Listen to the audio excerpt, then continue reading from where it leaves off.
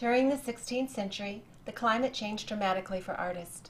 With the Reformation and then the Counter-Reformation, the number of art commissions to artists was considerably reduced. Not only did the new Protestant views require that art be kept to a minimum within their churches, but in some cases art with religious themes was completely destroyed, as in the Great Iconoclasm in 1566. Essentially, it was a civil war of Christianity, where brother and friend found themselves in opposing camps. What may have started out as philosophical discussion and heated arguments turned quite bloody and destructive.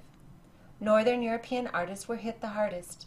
There were, however, still wealthy patrons who collected art.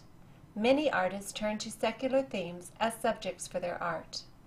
Hans Holbein the Younger, a portrait artist from Germany, on the recommendation of Erasmus to Sir Thomas More, traveled to England to become the king's painter, producing numerous portraits of Henry VIII, his family, and his court. He painted history in the faces of his subjects.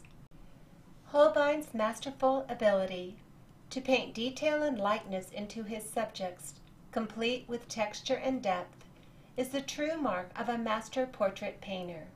The following are some of the many portraits Hans Holbein the Younger painted. His portraits he painted included the Lord of Moret, the Duke of Norfolk, Lady Lee, the ambassadors, Duchess of Milan, Sir Thomas More, and of course a portrait of King Henry VIII himself, whom Holbein painted numerous times.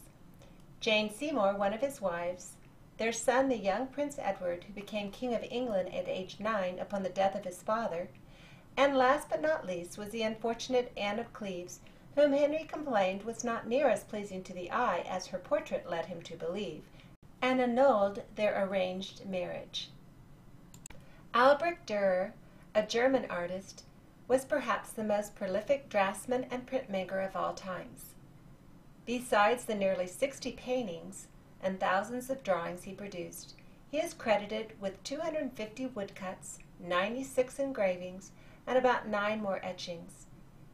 He was the first to sell printed graphic illustrations, both in books and as single prints, producing them in his own publishing business and selling them to the general populace.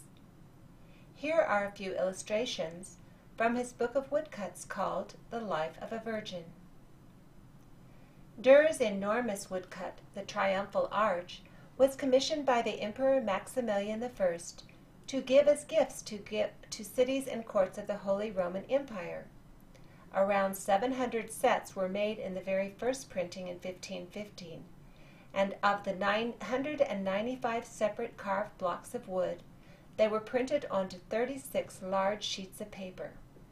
About 300 were made in a second printing in 1526, and a third printing was made in 1559. The assembled piece is approximately 9.5 by 12 feet. Women also painted, and some became well-known artists in the Renaissance. Sofonisba Anguissola from northern Italy became court painter to Philip II, and her work was recognized by Michelangelo.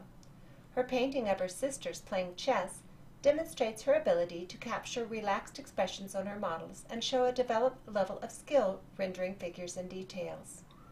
Lavina Turling of Bruges also received a high appointment as royal paintress for the court of King Henry VIII. Her portraits were favored among royal ladies of the court. This is a painting of the young Princess Elizabeth I. Katerina Hesseman was a woman artist from the Netherlands and was favored by the Queen of Hungary. She painted her self-portrait when she was 20. Toward the end of the 1500s, Spain rose to prominence as the most powerful European empire. Strategic marriage alliances and New World bounty had much to do with their rise in power. The Greek-born artist El Greco spent most of his life in Spain. In his youth, he studied briefly in Venice with Titian. His art was unique for the times and has loosely been associated with Mannerism in the late Renaissance period. His mystical portrayal of biblical scenes and gesturing characters sets him apart from any other prolific artist of the time. In the 16th century, the die was cast in the division of Christendom. It was only left for the dust to settle and the artists to regain their footing in secular and religious patronages. It had been a monumental 200 years, where religious thought and society were shaken to their core. The levels achieved in the arts of the Renaissance, however, set a high bar for artistic endeavors in the centuries to follow.